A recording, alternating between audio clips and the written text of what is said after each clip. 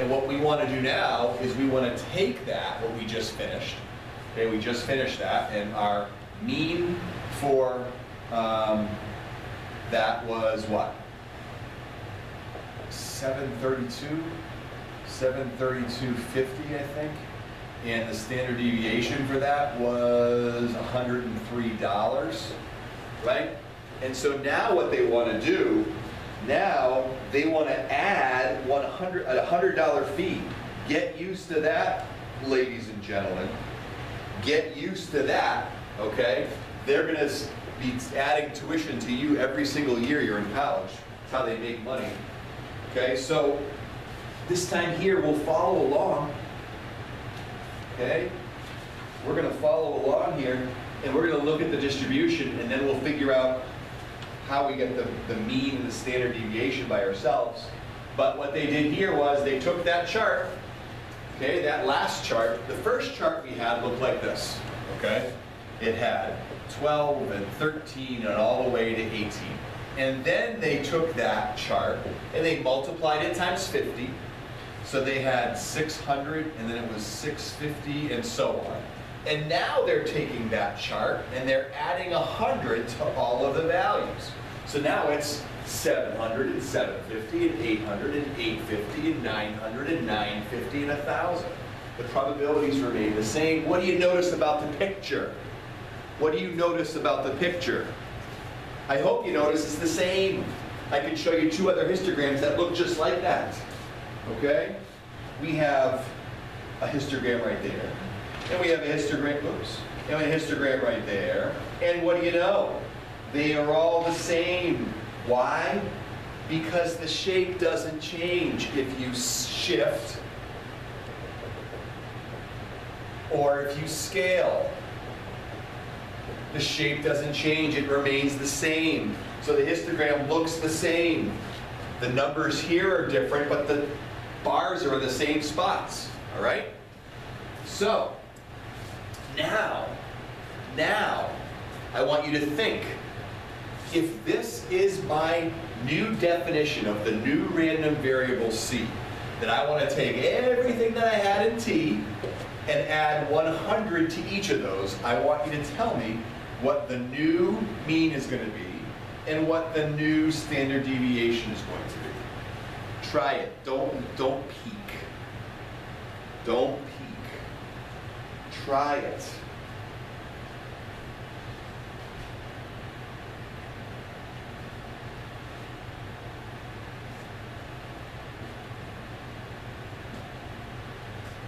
Pause it. Pause the video. Pause it so you can try it. All right? If you're not pausing it, you're not giving yourself a great chance here. All right? I got 15 minutes. I got to finish this in.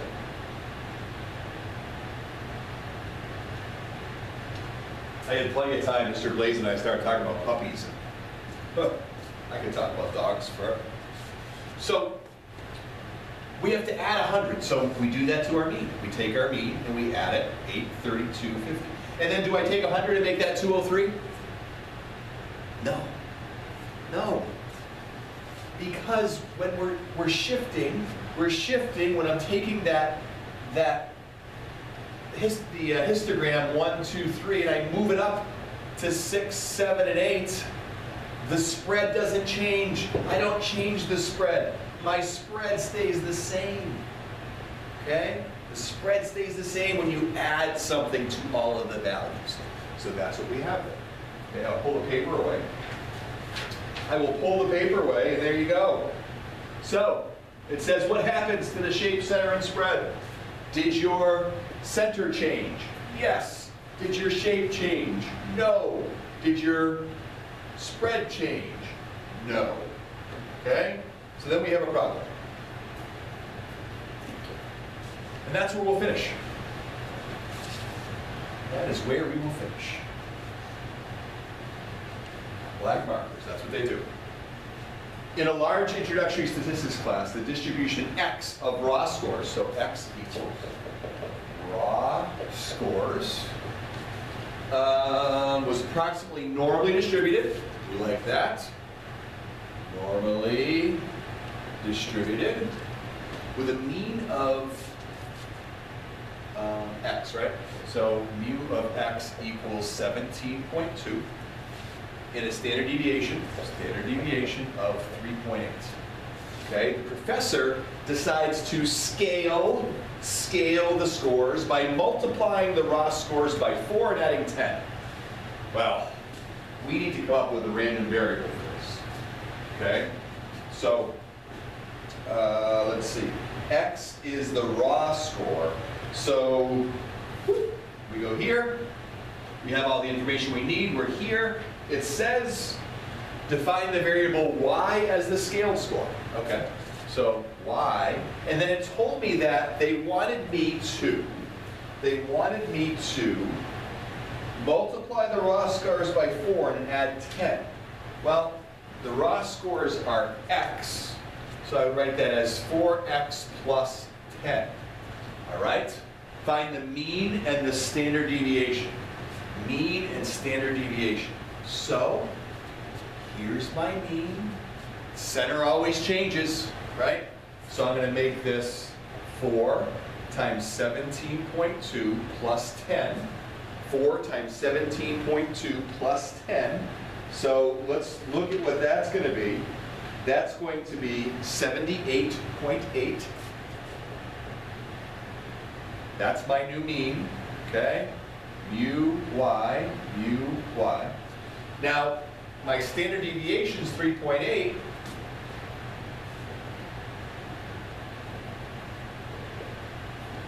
But I don't want to shift it, I only want to scale it. Okay, so I don't do this to that, but I do multiply that times 4. So 3.8 times 4 is 15.2. Look at that. Pretty good, right? You know how to do that. You can do that. You can do that. It's half of chapter 6 too. You can do it.